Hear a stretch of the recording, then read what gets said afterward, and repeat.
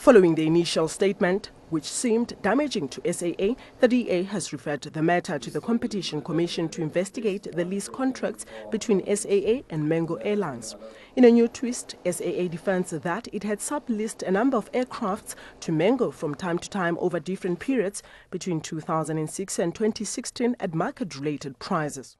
It's a misconception to pre-conclude that by virtue of who owns you, that you will operate in a certain manner or behave in a certain manner.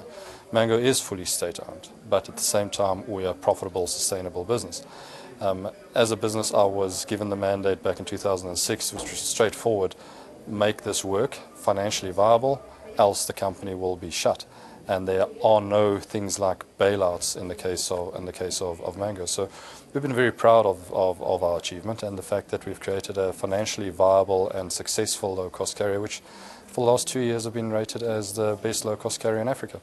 Whilst opposition airlines and the DA say a mutual beneficial business relationship between SAA and Mango Airlines cannot be ignored, Bezeda Note explains how Mango has managed to be competitive.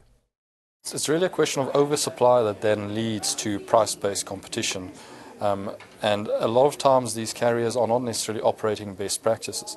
So when you want to reduce your cost base or reduce your pricing, you need to ensure that you've got efficient operations, that you use your aircraft assets very productively, that you use your people productively.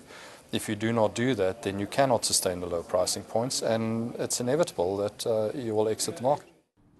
With DA describing this about turn by SAA as an attempt to evade heavy penalties, a defensive SAA's board says it is satisfied that all lease agreements with Mango had been concluded on a full cost recovery basis.